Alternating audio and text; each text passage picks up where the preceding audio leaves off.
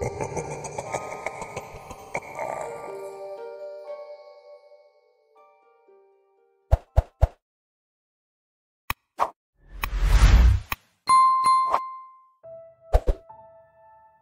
1924 expedition to summit Mount Everest was crude. It was a ragtag band of English survivalists guided by Sherpas who were more often than not treated as disposable. They were at their wits' end and on their second expedition in 2 years. That kind of pressure can change a man's psyche. A man's psyche can emanate something into the unknown. An event that's significant can have ripples through mediums we haven't even begun to understand. Man has always conquered extremes, but the highest point on Earth is by definition an ultimate extreme. It is the tip of something more than us. Over 4,000 people have made their pilgrimage to the peak of our little world now. Everest no more than an expensive vacation for 20-somethings with trust funds and adrenaline addictions, but it used to mean something. The first true summit attempt was different, and it wasn't because it was the last time George Mallory and Sandy Irvin were seen alive. Something else happened that day on the mountain that is still unexplained.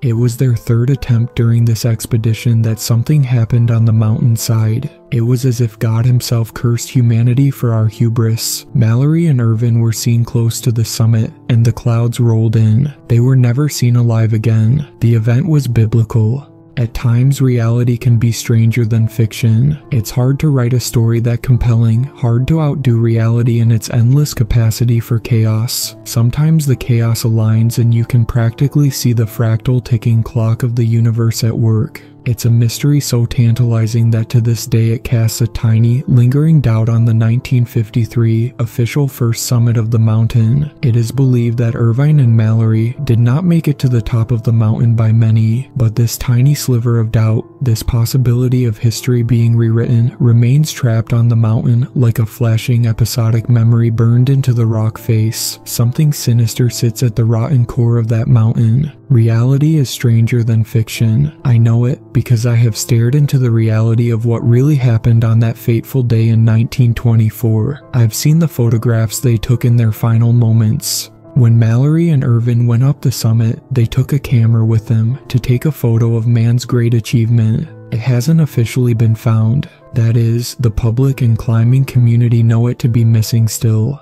I'm here to tell you that this obfuscation of the truth is completely and entirely purposeful, and is orchestrated by powers you could never imagine.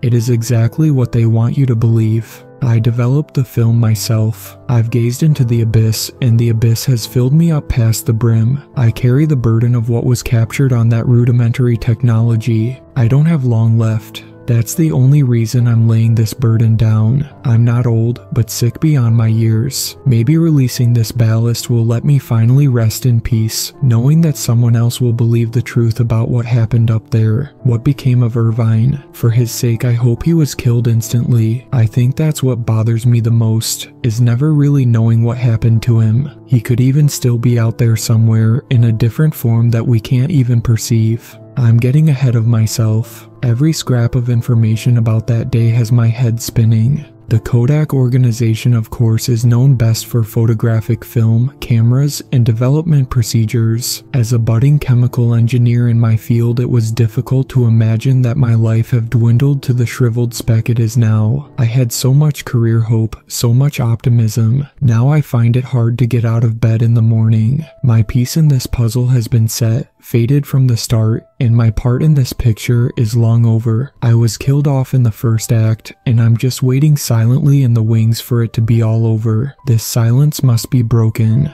Kodak became very comfortable with the government over a long period of time. When the United States began nuclear tests in the Nevada desert, all our X-ray paper was splatter painted with high-energy particles. We never got hush money like that again. We were in cahoots whether we liked it or not. We knew and we didn't squeal. The kids and I had a great vacation that year. Analog photography and the United States were just chummy. They scratched our backs in return for our silence. Men in suits and badges always coming in and out without warning. They never took a damn thing. They just asked us some vague questions and made wretched forced smiles, lingering in our labs and warehouses. They knew something we didn't, and we had to sit there and take it. You could hardly look over your shoulder without someone hovering, taking little notes, and speaking sweet nothings into each other's ears. Get a room.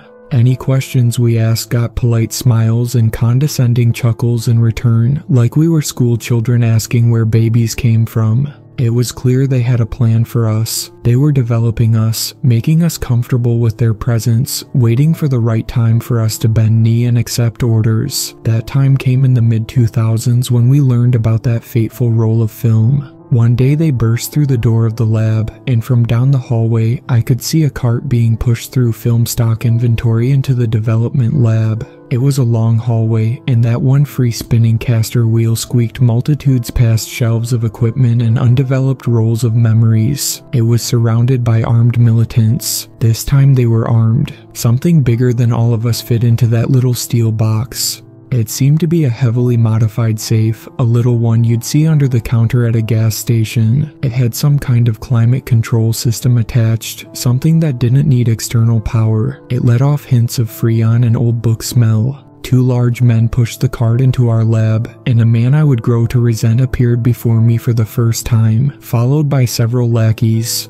He wore a slim-fit suit. It was too slim for his figure. The stress of his position was carried on his alcoholic gut and protruding love handles. The bags under his eyes and thinning head of blonde hair spoke volumes to what the man was carrying in his head. They had broken him in. I don't think he would fit in bagging groceries or slicing deli cuts anymore. He wasn't fit for society. He was one of them, and they had put out the light in his eyes. He had that type of paranoid exhaustion you get from always looking over your shoulder, like any moment could be your last. He was as kind as he could be given what he had seen. God knows my involvement in all this took its toll. This was just another day at the office for him. His name was Jerome Newton, and I don't fully blame him for my ruination. He was just following orders. Look at me, I've got Stockholm Syndrome. I've always been a fucking pushover. We shared an amicable handshake and some polite conversation, but the distracting nature of the 100-pound elephant in the room and its security detail quickly became the subject of the conversation. It had been found.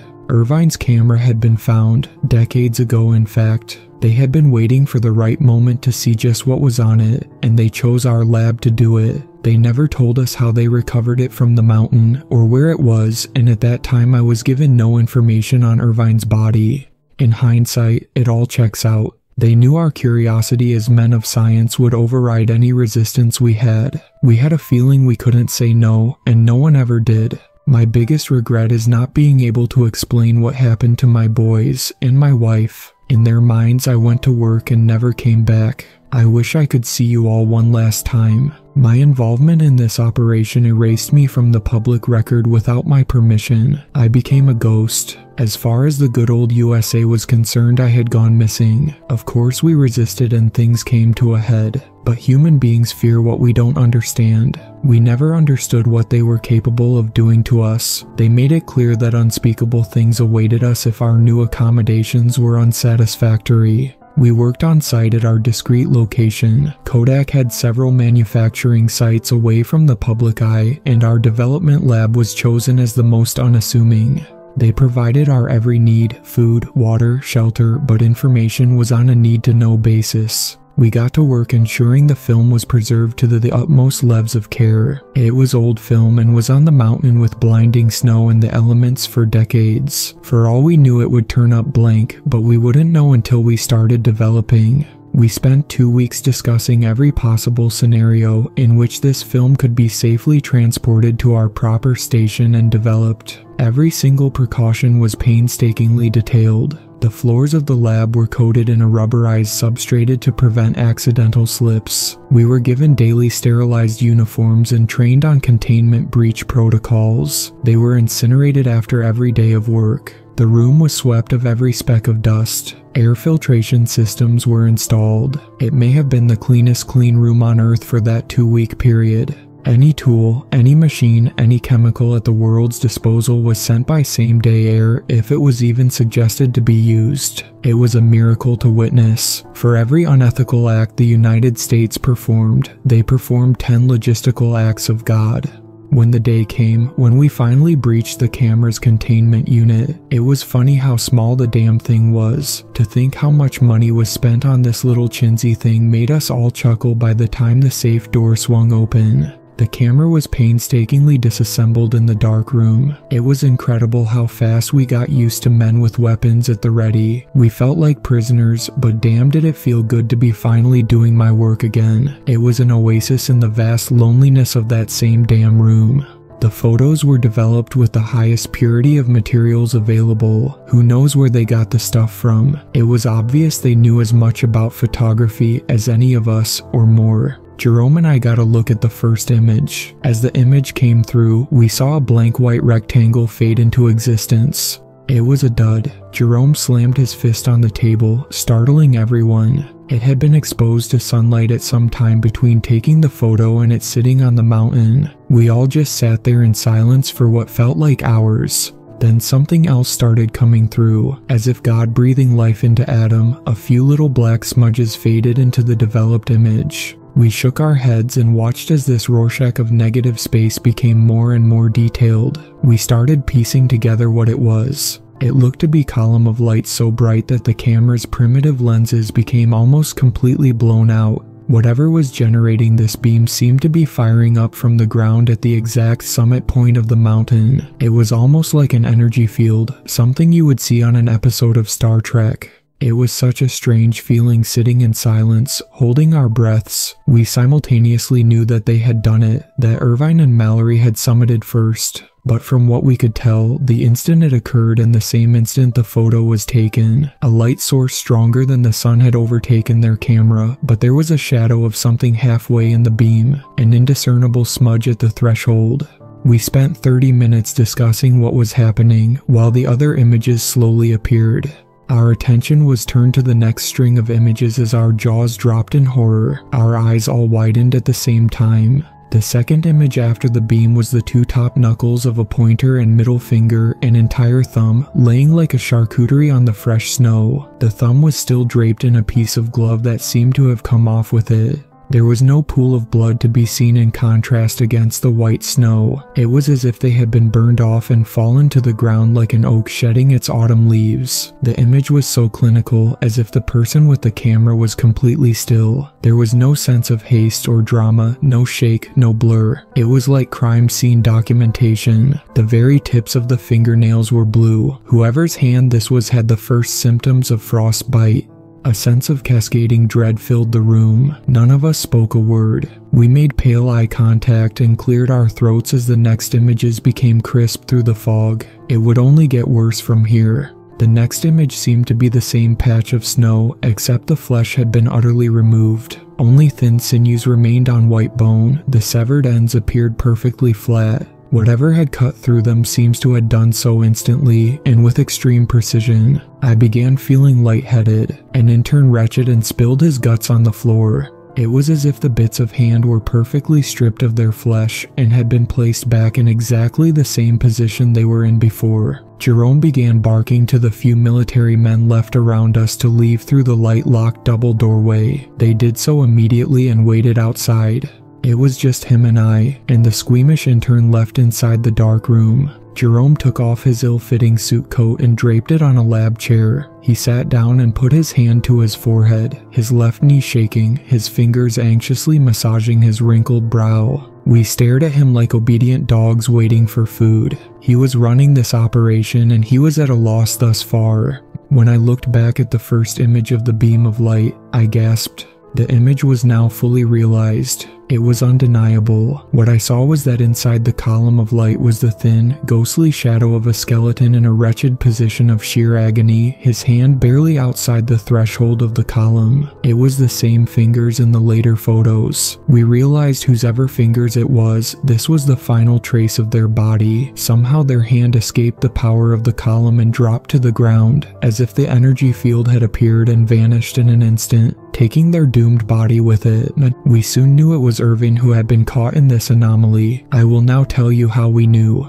The last photo on the roll of film is burned into my primal ape brain forever. I'll never unsee it. It was Mallory. He was kneeling, one leg in the snow, over top of the severed fingers. The photo was taken from about 15 feet away. At this point in the film reel, something had happened to Irvin beyond our most terrible imaginations. As far as we knew, he had vanished. We had no idea who was taking the photos now. He was holding onto the thumb between both hands, as if he was holding a chicken leg, and he was smiling. His oxygen tank was nowhere to be seen. They were well above the death zone of Everest. The air is so thin up there your body is dying slowly every second without supplemental oxygen. His eyes were bold and bright, far from the tired eyes expected of a man weeks into an expedition. His teeth were stained with what we could only discern to be blood. Half of the fingers were deboned already. His shirt was removed beside him in the snow. The next image was Mallory having finished the rest of the fingers. The next image was Mallory from the same angle biting off his own middle finger, his pointer already decapitated at the second knuckle. The final photo was Mallory smiling from ear to ear, his now frostbitten face taking up nearly the entire frame. His eyes were utterly cloudly in their pupils, like someone with advanced cataracts. The rest of the images were blank. The three of us just stared at these images. We couldn't seem to piece together the timeline of events. The photos had to have been taken in order, but elements across each image seemed to defy time. They had been rearranged somehow. We spoke at length about how impossible this was, but there it was staring us in the face. It didn't matter what order we put the images in, they never painted a congruous timeline of events. The same anomaly that took Irving, or what was left of his body, away had left clues of itself behind on this film. As we laid down that night in our army cots in the break room of the facility, I think we all tried to keep our eyes open for as long as we could, in hopes of staving off the nightmares we were prepared for. It started to sink in that our lives would never be the same. When we woke up in the morning, the guards were gone, and the darkroom was empty, completely empty. All of our equipment was gone. Jerome was there. He explained that our lives as we knew them were over. I never went home. I won't go into the details of my personal life here because my life is essentially over now. I have inoperable pancreatic cancer. Our intern caught the same type 4 years ago. He passed on. Something tells me that wasn't a coincidence. I think they wanted to get rid of us sooner to put us out of our misery, and I think he rolled over and accepted it. God, I'm so fucking paranoid. Too much time to think about all of this. Seeing them follow me has been the worst part. But guess what? I know exactly when they're driving past my place, and I can tell exactly which of them are the gang stalkers and which are just my neighbors. It's all in the eyes. I don't have time to explain now, but the milky white eyes flick on for a moment. It's in reference to the last image. They know why they're trying to make me feel this way, like I can't leave, like I should just stay indoors like a good little pet. Well, I've had enough. But I've accepted enough orders in my life. With the few years I have left alone on this earth after the relocation and reprogramming to ensure I never go back to my family, I have nothing left to lose. As I type this now, I'm on a flight to Nepal. If I can get out of the country and through airport security, I think I have a shot. If they want to stop me, they're going to have to climb after me. I'll be sending this out as my last message. While my health is still good, I'm going up there once and for all, even if it kills me. I know those bones are up there, some kind of residue, a burn mark in the rock. There has to be something. There has to be a trace of him left. I think his fingers are still up there. They have to be up there. They just have to be up there. I have to do this. They made me this way. I used to think my part in this was over, but now I think I am at the utmost center of this all. I think this was my destiny. I can save all of this. I have one chance to see for myself some trace of what happened up there all those years ago. Whatever higher power did this, I want to be there when it happens again. I think it chose me next. They know I'm coming for them. They have to know. Whatever it is, whoever they are, I'm coming to see for myself what's happening up there. I know there's proof up there. There has to be proof up there, otherwise it was all for nothing. It wasn't for nothing. It means something.